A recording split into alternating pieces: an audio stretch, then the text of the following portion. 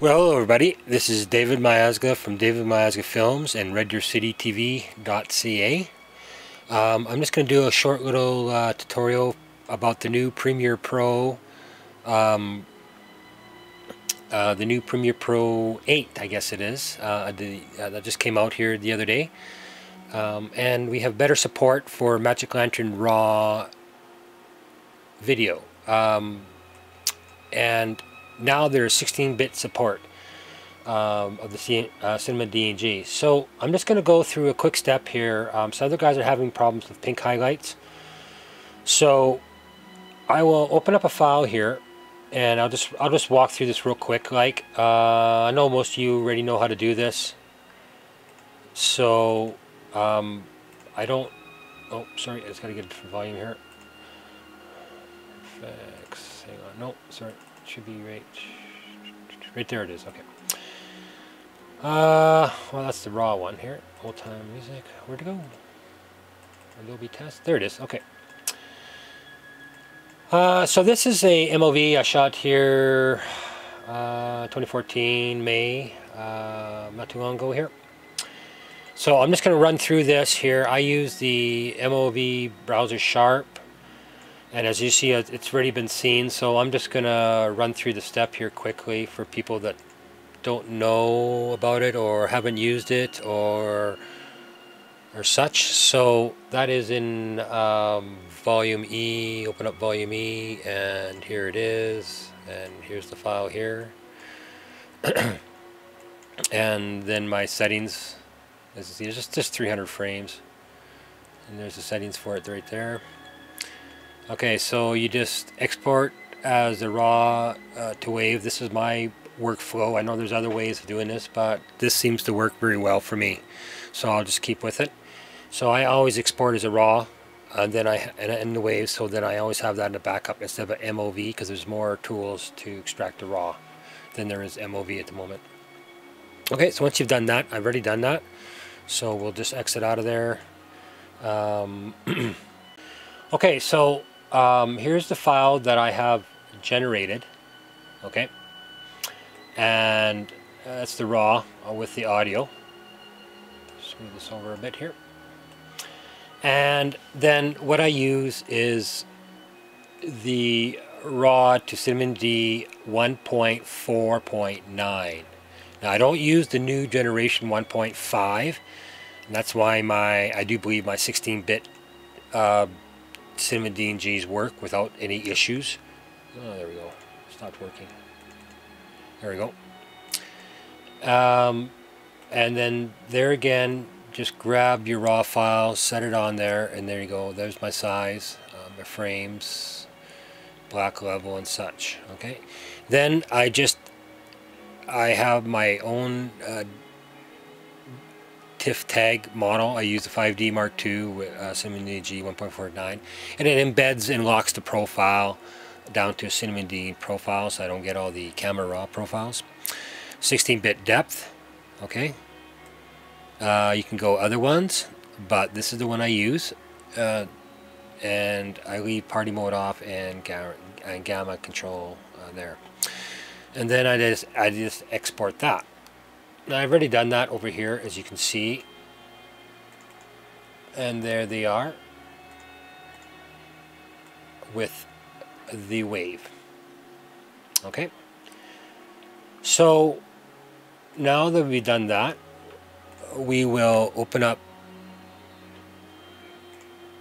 the new Adobe Premiere Pro, and I'll just go through. I have already started a project right there, raw test. I'll just open it up for you guys. There it is. Now let me, okay, there we go. I will just go back to my browser. I'm just getting used to this one here, but anyways, so this is my original file that I brought in. Now that's the Cinema DNGs from version 1.49, and people are complaining about pink highlights coming in. I really don't really notice anything, any issues. Now, if you want, you can go into here and source setting. And now this is what you get for controls for the Cinema DNGs. You can have as shot or your temperature, and then you can mess however, you know, whatever. And then you got your tint, and then your exposure. Of course, you can see some low blow pinks there. I'm not too thrilled about the controls. It's better than it was, or you can just reload it from the file. It's better than it was. I would have liked to seen the ACR plugin come up in here. I don't know why they didn't do that, but I would have liked to seen that. Okay, so now I've done a little bit of grading on this one here, and I'll just open it up here. The sequence, oops. And what I've done, I'll just turn everything off here, first of all. Oops, Pro-Am, sorry. Okay, so auto level, I got auto level on there. I'll turn that off. Actually, I can, auto level without it on, it's actually pretty good. More options. There we go. I want to turn that one off. And then I've just been playing with some of the tools. I'm a Final Cut Pro user. I love it, but the raw aspect of it is very difficult to work in. You can, but it's very difficult. And I'm just looking for a better alternative here. Okay, so this is what you got now. So this is what I brought in, as you can see. And audio is seems to be synced, not a problem. Mind you, it's just a short clip, so just to prove what's happening here, properties, and this is the Cinema DNG. I want to make a note that it's still bringing them in at 24 frames, and even though I shot it at 23.976. There's my audio, Cinema DNG properties, no camera information, and all that. So there you go. It's not perfect. It's better than it was. Now you'll have to, I find that you'll have to modify interpret your footage like you used to, like you always had to do, I guess, to get the right frame rate. Okay, so that's all you need to do there. And to get, they have added some information, which is kind of nice, and then there it is right there. Things are a lot better. Okay, so we'll just move on here, and this is what I've done. Originally I did auto levels, which I thought weren't too bad. I'm looking for something that's real quick. I don't have time to mess with stuff, as I need a quick turnaround time. So basically what I originally started with working here was I used auto level first, and then I applied there. I worked with the shadow highlights a bit, so that's sort of like your ACR a little bit. It's not bad. Then there's more options, so there is better control, and as you can see, these are my settings. Real quick, I didn't spend a lot of time with this. Then I set up levels. I still need some work, some sharpness there, and then I went to the Luma corrector, which wasn't actually it's quite nice, and that's what I've ended up with my grade.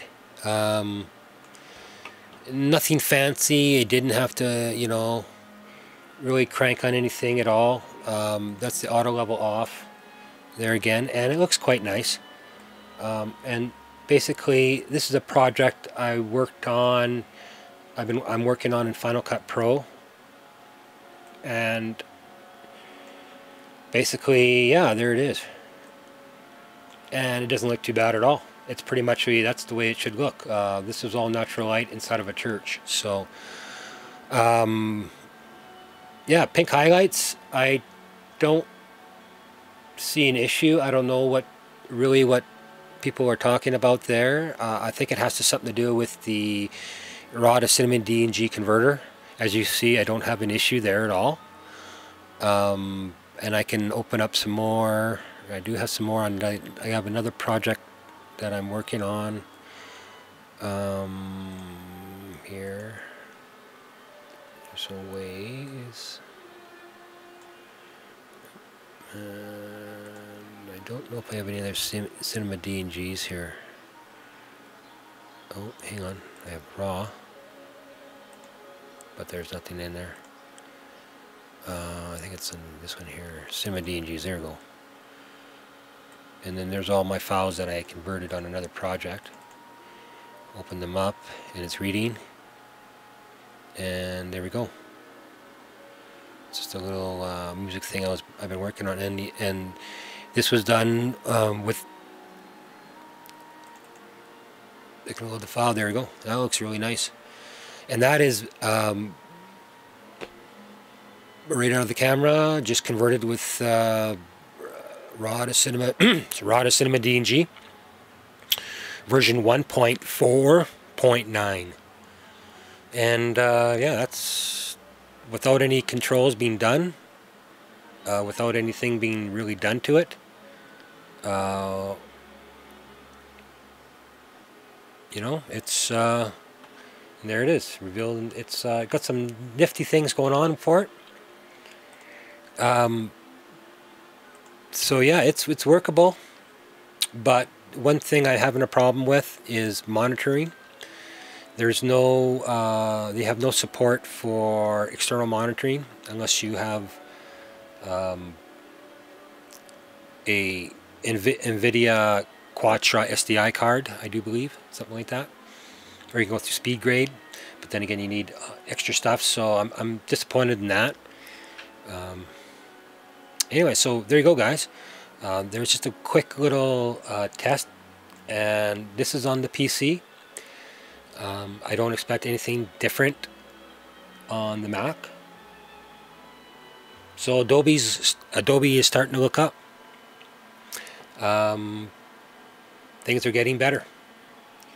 Not perfect, but it's a lot better than it was. So this is David Miazga from David Miazga Films, 2014, in reddeercitytv.ca. Happy shooting!